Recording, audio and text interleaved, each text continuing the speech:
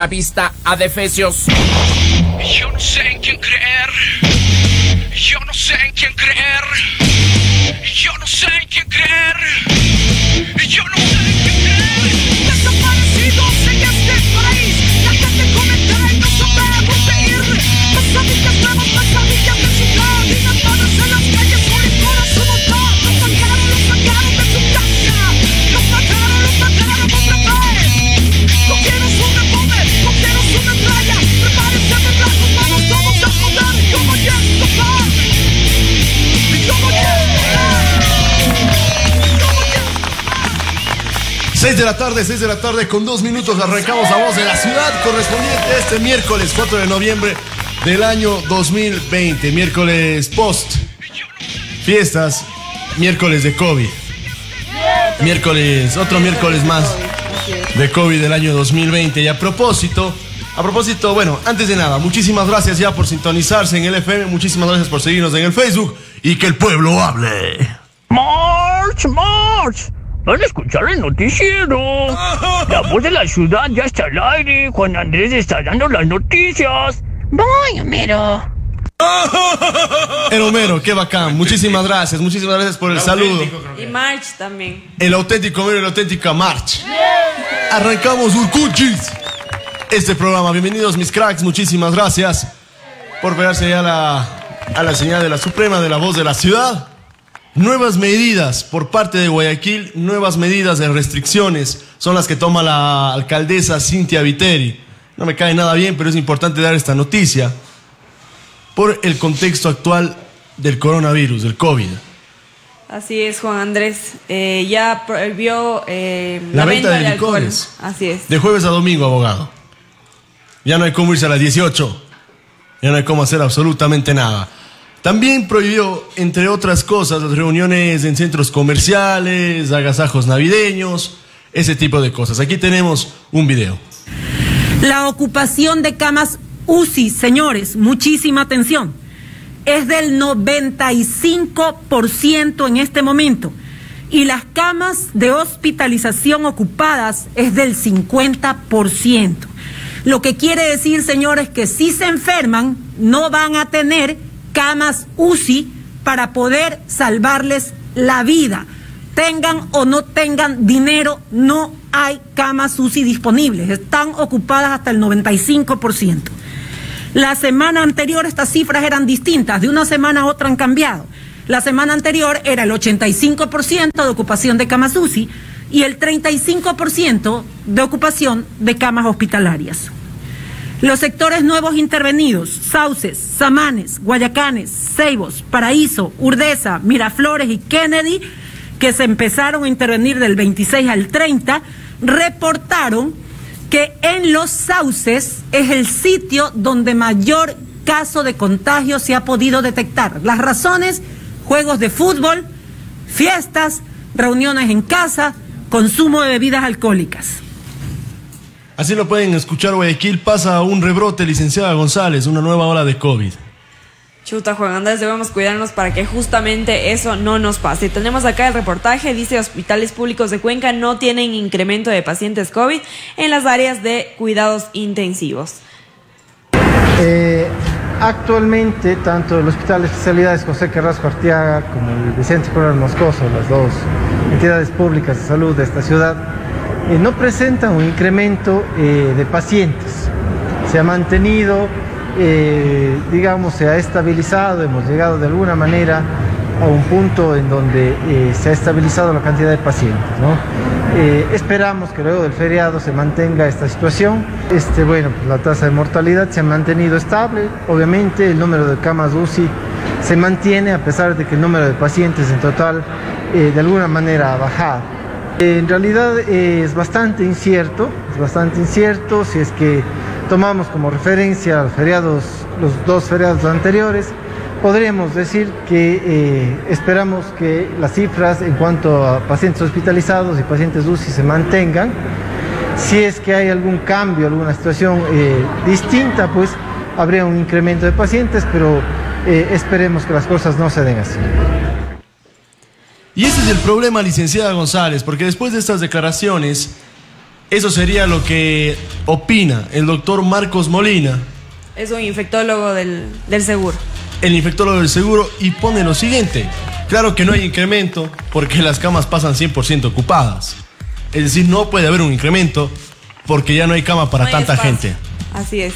No se puede ver el incremento porque no hay espacio para alguien más. Por favor, a cuidarnos del COVID, a tener las medidas de precaución necesarias. Ya mismo se acaba. A propósito, la farmacéutica de Oxford, de la vacuna de Oxford, dijo que antes de que se acabe el 2020 estarían ya con la vacuna. Sería distribuida primero a los Estados Unidos y después a Europa. Posteriormente después a Latinoamérica. Marzo nos llega. ¡Sí! Siempre sucede, siempre pasa. El pueblo quiere hablar. Carcacha, ¿qué pasó con ese accidente de Turi? Lo tenemos ya, estamos en todo lado, lo tenemos con nuestro compañero Iván Belezaca, que nos envió el detalle. Dice: esta mañana un vehículo se estrelló contra un árbol y luego se volcó. Esto sucedió en la avenida 1 de Mayo, sector Tres Puentes, en la subida a Turi. Tenemos aquí los detalles. Nuestro compañero estuvo pues en el lugar de los hechos y nos trae la información completa. Se trataría de un Suzuki Forza, más o menos del color champán. Así lo podemos ver en las imágenes, en el video. Se trataría de un Suzuki Forza color champán. Aquí está el reportaje. Nos ubicamos en la 1 de Mayo por llamado de ECU. Nos dirigimos al lugar.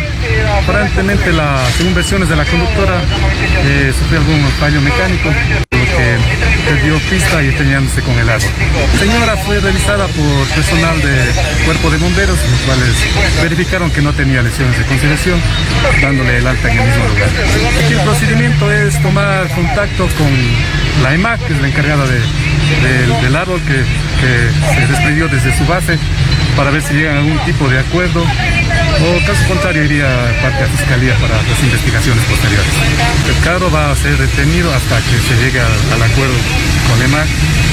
Como le dije, si no se llega al acuerdo, parte a Fiscalía para las investigaciones posteriores. La señora no queda detenida ya que se verificó no estaba en estado de embriaguez, daños materiales nada más. No está muchísimo, abogado, no está muchísimo. Pero sí está, yo creo que ese carro sí de reparar de unas 2 lucas. Complicado chocarse ahí, Juan Andrés. Complicado volcarse de esa manera. Recomendaciones importantes. Así es, si tienes tu terreno, no lo pienses más. Construye con la constructora Sumac Vélez y Vélez, donde te damos el asesoramiento y los presupuestos completamente gratis. Además, se construye con estructuras metálicas sismo resistentes de la mejor calidad. Estamos aliados también con Maciza, por lo que tenemos los mejores precios en acabados. Así que contáctate con nosotros al 097-864-7773 o búscanos en Facebook como Constructora Sumac Vélez y Vélez. Solo 20 minutos, nada más, 20 minutos y diagnosticamos tu carro. ¿Por qué? Porque tenemos el equipo necesario, tenemos los equipos necesarios de la tecnología necesaria. Hernán Maldonado, Servicio Automotriz, Luis Pauta y Vega Muñoz. 099-985-9115. Si quieres pasar el Cuenca Aires sin problemas, anda a Hernán Maldonado, Servicio Automotriz. Solo 20 minutos, porque tenemos el equipo necesario, tenemos la tecnología adecuada. Diagnosticamos qué es lo que le pasa a tu nave. Hernán Maldonado, Servicio Automotriz. Fin del espacio publicitario en vivo. Vamos con más información. Bueno, nos llega acá un mensaje de texto. Dice: por favor, Escarchita, buenas tardes. Por molestarte, mi petición. Dice: no podemos trabajar, ya no nos ayudan. Ya van 3 sábados y 3 domingos que no podemos vender el mango pelado, mi esposo ni yo. Dice: los guardias del parque de Miraflores y del Paraíso nos mandan sacando a las bravas. No podemos trabajar nosotros. Ya no tenemos que dar de comer a nuestros 4 hijos que también están ayudando. Escarcha, por favor, ayúdanos. Pero la ingeniera Ordóñez dijo que iba a colitar en eso. No ha colitado nada. Que no les ha colitado en nada. Sí. Creo que la señora tenía el número de la ingeniera. Sí, esperemos un poquito más. Tal vez tiene algunas cosas que resolver. Pero el problema es que los guaguas no comen, licenciada González. Los guaguas no pueden esperar. Sin embargo, mi señi, por favor, avísenos esta semana qué sucede. Esperamos que esta semana ya resuelvan su caso. Si no, tendremos que seguir aquí pinchando. No nos queda absolutamente de otra manera. Licenciada González, ¿qué tenemos? Tenemos ya, bueno, todavía no están todos los resultados de la elección presidencial allá en Estados Unidos, pero va ganando Joe Biden con 253 y Donald Trump 214. Esperemos a ver cuáles son los resultados definitivos. ¿A cuál le va usted? ¿Al trompudo Trump? Yo a Biden. ¿Al cuchizuco Trump o a Biden? Yo a Biden. Dicen que Biden también era pedófilo y que tiene un montón de... El pasado Es el sucio. menos peor. Y a propósito, hablando de ese tipo de situaciones, de ese tipo de cuestiones, ya salió la papeleta de los asambleístas por la SUAY y parece álbum del mundial, ¿no? Parece álbum del mundial. Viejos, nuevos, pero siempre los mismos. Ahí está, siempre los mismos. Es un montón de... Siempre los mismos, todos caras conocidas. ¿Cuántos son, licenciada González? ¿Alrededor de cuántos? ¿Cuántos serán? Unos 60. Más de 60, creo, 60, sí. Sí, más o menos, piensa. Híjole, sí está, pues 18 por 5, 80. 80, más. Estoy hablando pendejada, sí. 90. Por ahí. 90 candidatos asambleístas provinciales por el ASUAY. La verdad, las mismas caras de toda la vida. Caras que uno sí conocía, pero ahora están en la papeleta. A mi criterio personal, yo no lo haría. Se pierde muchísimo. Sí. O sea, si la política funcionara como debería funcionar a nivel mundial, y mucho más en este país, yo no sirvo para estarle perruñando a cualquier líder de ningún partido, pues. Puras habas. Sí, qué pereza. Caritas conocidas, licenciada González. Los mismos de toda la vida. De siempre. Y a propósito, Juan Fernando Velasco sería el segundo que más gasta en publicidad en Facebook, alrededor de $40,000. Resultó ser uno de los mismos canallas que nos roban la ilusión. Es que resultó ser él mismo de la canción, él mismo lo dijo. Él mismo lo dijo. Y resultó ser uno de los canallas que nos roban ilusión. Hablando de asambleístas, a ver, licenciada González, ¿cómo está el presupuesto? Guillermo Lazo, 130 lucas, 140 $138,000. Juan Fernando Velasco gasta alrededor de $40,000 en Facebook. Alrededor de $40,000 gasta Juan Fernando Velasco en Facebook. Continuamos nosotros con más noticias. Esto sucedió, abogado, ¿qué tenemos? Tenemos un video, hay dos palabras medio fuertes, no sé si es de aquí en Cuenca, pero un chispito, justo como solía decir tu papá. No sabes con quién te metes, mi papá fue alcalde de esta ciudad. Póngale para ver. Pilas allí. Al mijitrín, al plutito. Es del colmo, esto es del colmo. Al plutito. Es el colmo esto. Acá dice, ¿qué opinas, Andrés Siki, de este borracho? Dice, esto pasó el viernes noche. Escucha lo que dice. El viernes noche pasó eso. Sí. Escuche muy bien lo que dice. El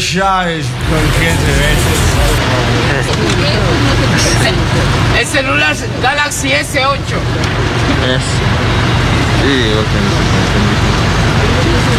Bien, le vamos. Señor, el celular Galaxy S8. Jaime, ya 5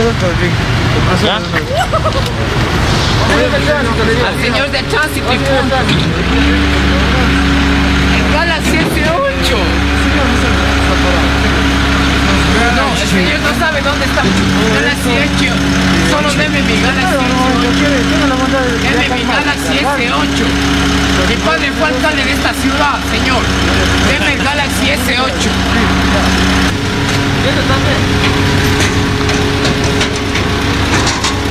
Se está llevando el carro del plutito.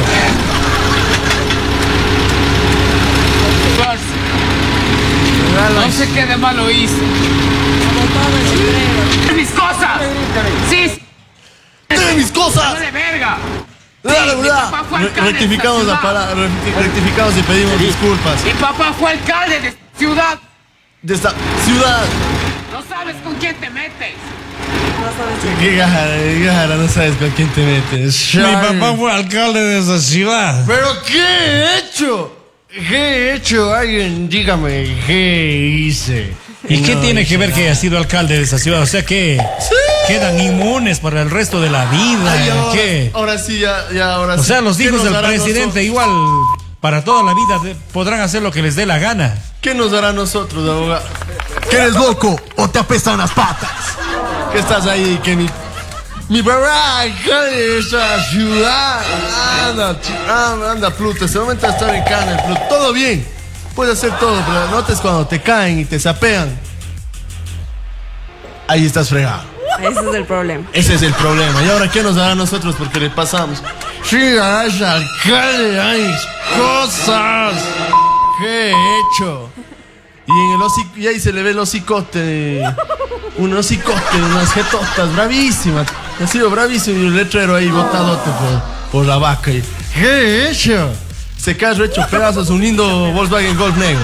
Recuerda que señores del Taita de la Guagua, Laboratorio Clínico de la doctora Sonia Cabrera, consultorio 514, primer piso del Monte Sinaí, 099-512-7046, exámenes de sangre, exámenes de COVID, y por escuchar esto el 10% de descuento. Laboratorio Clínico de la doctora Sonia Cabrera, 514, Monte Sinaí, Torre 1. Además, recuerda que cada año los bomberos de Cuenca arriesgan sus vidas al combatir incendios forestales. La geografía y el clima pueden ocasionar graves accidentes y lesiones que dificultan su labor. El artículo 246 del COIP establece que la persona que provoque directa o indirectamente incendios o instigue la comisión de tales actos en bosques nativos o plantados o páramos será sancionado con pena privativa de libertad de 1 a 3 años. No más incendios forestales. Únete a la campaña de prevención Yo Cuido los Bosques. Autorización número 0168 CNE. Elecciones Generales 2021. Este robo ocurrió en Chuyuipe, vía a la costa. Chuyuipe, estoy bien, Chuyuipe, vía a la costa, donde 5 ratas se bajan de 2 motocicletas, licenciada González, e hicieron su feriado. Aquí tenemos el video. Esto ocurrió en el Ecuador. Por favor, licenciada González, observe usted. En la vía Santa Elena, Chuyuipe, así es. La gente en un restaurante de una manera muy normal, algo muy rutinario. En la noche, abogados, están pegando una parrillada. Se bajan 5 ratas de 2 motocicletas, 2 ratas les escoltan, les esperan en las motos. Incluso disparan al aire, Juan Andrés. Disparan al aire para ya entrar malotes, pateando al perro. Y de esta manera les van choreando a la pobre gente que estaba comiendo en ese restaurante. Esto vía la costa, sector Chuyuipe. Así es, Santa Elena, Chuyuipe. Santa Elena, Chuyuipe. Terrible, Juan Andrés. No es el único robo que pasó en el feriado en realidad. Lamentablemente. También hubo un robo a la empresa, ¿no?, de transporte. Ya lo vamos a tener más adelante eso. Este momento vamos con los perros que se han vuelto salvajes en el relleno de Pichacay. Los moradores quienes viven en los alrededores de este relleno sanitario comentan que existe una proliferación de perros que atacan a los animales menores, ovejas, chanchos, terneros, y los malos olores también que provoca el relleno sanitario. El señor Manuel Matute es el presidente del GAT parroquial de Santana, hace un llamado a la EMAGP para que se cumpla con algunos convenios con las comunidades. Uno de los convenios sería la fumigación para evitar los malos olores y el destino que se daría a los animales. Dicen que estos perros no tienen dueño y viven allí por los desechos, pues se alimentan de aquello, y los perros pues no hay quien haga nada. Debe haber alguna autoridad, alguien que se encargue de esterilizar a estos animales porque se van multiplicando. Los perros salvajes que se han reproducido solos en el bosque, en los bosques aledaños del relleno sanitario. Y esos perros salvajes realmente se han tornado incontrolables. Hay muchas personas que nos han comentado que se han comido los cuyes, que se han comido gallinas, que se han comido a los borregos, incluso a los becerros, a los terneros que llamamos, ¿cierto? A los tiernos, ya. Ahora, estos animales atacan a personas. Bueno, a un señor le han atacado, le han mordido, incluso hay evidencias, hay fotografías de los daños de los borregos, de las gallinas. Dios no quiera, pase un niño por ahí y los perros estén ahí en la vía, es muy peligroso. Y al señor, como digo, ya le han mordido el brazo, hay evidencias, y esas cosas realmente no pueden quedar así. Todos esos perjuicios ya no puede seguir la gente soportando. Está completamente indignada, y ya los señores de ahí dijeron que ya no más el relleno y que vean pensando dónde reubicar.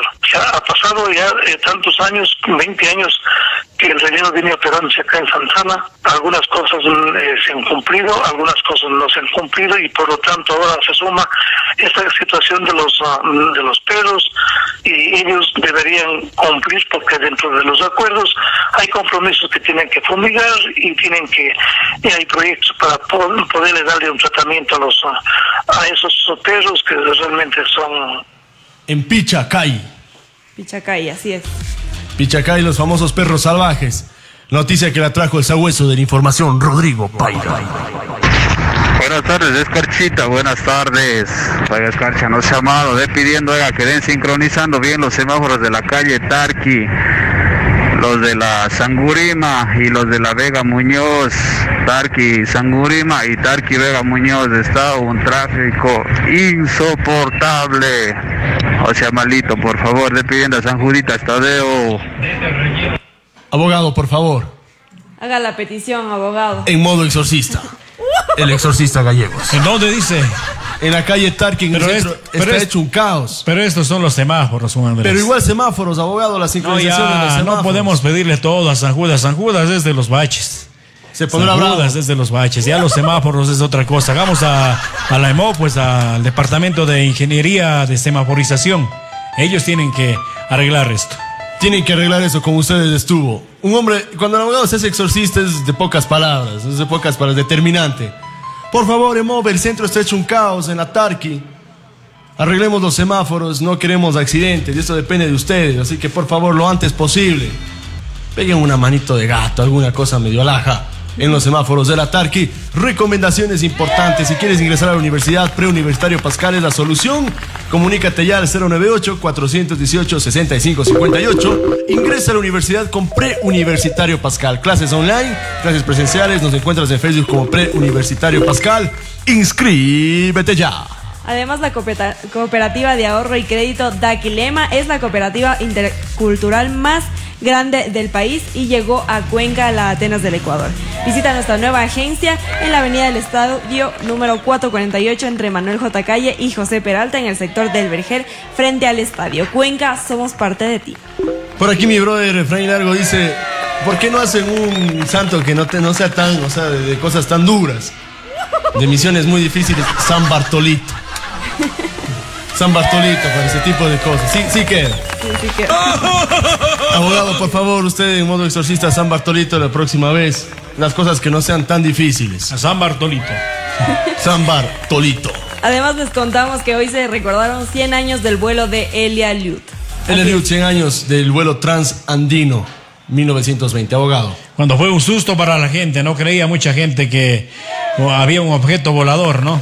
La gente se aglomeró para ver, nos contaban, la gente que no sabía, porque en ese tiempo la comunicación no era tan fluida como ahora, la mayor parte pues de boca en boca se comunicaban, y aquellos que no llegaron a saber que venía un objeto volador pues se asustaron, creyeron que ya venía el anticristo, que venía el anticristo. Cosas de la época, abogado. Mi abuelo decía que todos corrieron por ahí pisando las ollas de mote a meterse debajo de la cama. Cosas de la época. Así también nosotros, si vemos algo en el espacio, también uno sabe quedarse. Uno se hace sus propios pantalones a veces. Abogado. Regresamos a la actualidad. Vamos a ver, Jorge Cabrera, intendente, nos da a conocer, pues. Gobernador de la SUAY. Gobernador de la SUAY nos da a conocer los resultados de este feriado acá en la provincia de El Azuay. Estos detalles nos da, pues, el gobernador de la SUAY, el doctor Jorge Cabrera. Estamos ya allí. Recuerda, mientras tanto que usted se baje el video, Gus, yo tengo una recomendación importante. Recuerda que Delicatessen productos de res Venenaula para tu parrillada, cualquier compra de carne que necesites, cualquier corte que tú necesites, Delicatessen productos de res Venenaula. Pollo, carne de res, carne de chancho, productos de res Venenaula es la solución. 098-143-8726, delivery completamente gratis. Además, acolamos a tu parrillada. El carbón va por nuestra cuenta. Productos de res Venenaula, el Delicatessen que tú necesitas. Aquí tenemos las declaraciones del gobernador Jorge Cabrera. Se desplegaron 97 operativos que dejan como resultado 11 clausuras, principalmente de locales que han utilizado la fachada de restaurantes para funcionar como bares. Tenemos 15 eventos suspendidos. Esto es preocupante. 15 eventos públicos, inclusive con artistas, eventos en donde existía ventas de entradas. Y lo que más llamó la atención el día de ayer en horas de la tarde, un evento en el Cajas, una fiesta electrónica en el Parque Nacional El Cajas. Es sorprendente la capacidad de estos jóvenes para armar un evento en donde se incautaron algunas cajas de licor y obviamente se dispuso la inmediata suspensión de este evento en un operativo conjunto con Intendencia y Policía Nacional. En comparación con feriados anteriores, se ha notado una disminución y eso significa que el trabajo operativo de todas las instituciones ha venido dando resultado. Hay una disminución del 3% en temas de escándalos, en temas de libadores, una reducción del 22%. Lo que sí nos preocupa es que se dieron 32 alertas de eventos en espacios privados, en domicilios. Aquí voy a ser muy claro, no existe en el mundo fuerza operativa que pueda impedir ciertos hechos que depende única y exclusivamente del compromiso ciudadano. No podemos poner un policía detrás de cada ciudadano para recordarle cuál es su obligación y cuáles son sus responsabilidades. Entonces la policía los aprendió en un pleno rave. Entre pillows, entre pepas, en un rave. Licenciada González, ¿qué tenemos? Hubieron bastantes eventos que fueron clausurados porque había demasiada gente. Es difícil pedirle a la gente que por favor se quede en sus casas cuando realmente necesitas reactivar la economía. Sin embargo, el otro problema es la enfermedad dental, todo lo que acarrea la enfermedad dental. Vivimos en una pandemia, una situación. Y ahora, respecto a la pandemia, vamos a ver de aquí en una semana, 15 días, ya los resultados de este feriado. Tiempo viene lo más amargo. Una semana, tiempo que incuba el maldito virus. Así es, tenemos el espacio de los servicios sociales. Una madre de 3 hijos busca trabajo en carpintería. Puede comunicarse al 098 52 088 16 para más información. También tenemos acá la billetera del señor Paul Danilo Tello Delgado. Paul Danilo Tello, tenemos sus documentos.